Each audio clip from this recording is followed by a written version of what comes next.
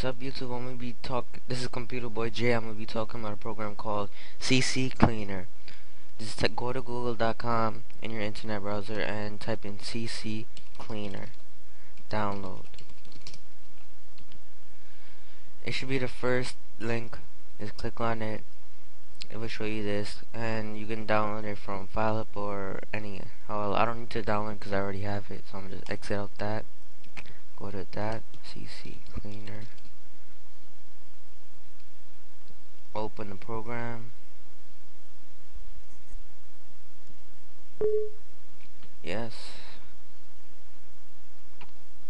And then this will come up, and it will automatically detect if it's Windows Vista XP or Windows 7.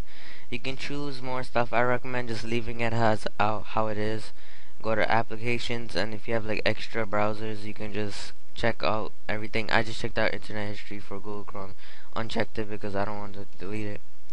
And that's all. And then you can just analyze or run cleaner. I just simply run cleaner. I'll pause the video and come back when it's done and show you how much it cleaned out. And I cleaned it out like a week ago, so it won't be that much space. The first time I tried it, it was like 3 gigs I cleaned out. That was amazing. Alright, I'm gonna pause the video. Alright YouTube, I'm back, and as you can see, I cleaned it out like 1 week ago and it's already still recovered. 250.2 megabytes removed. And there we go. And then you can also go to registry and you can scan for issues. It will take it's not that long. It just takes like about a couple of seconds. Basically what this thing does is it finds problems with your computer, like some little tiny problems, and then once you've scanned it 100% complete, it will show you about all the problems with the computer.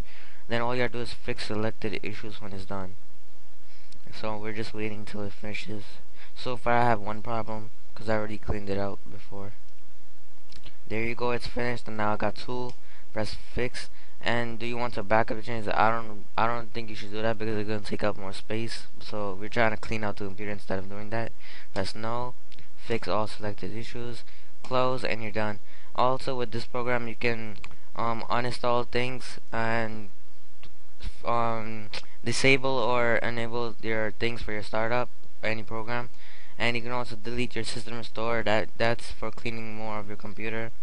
And there's options you can do more of these stuff, and that's basically it. CCleaner is an awesome program. I recommend downloading it. Totally free.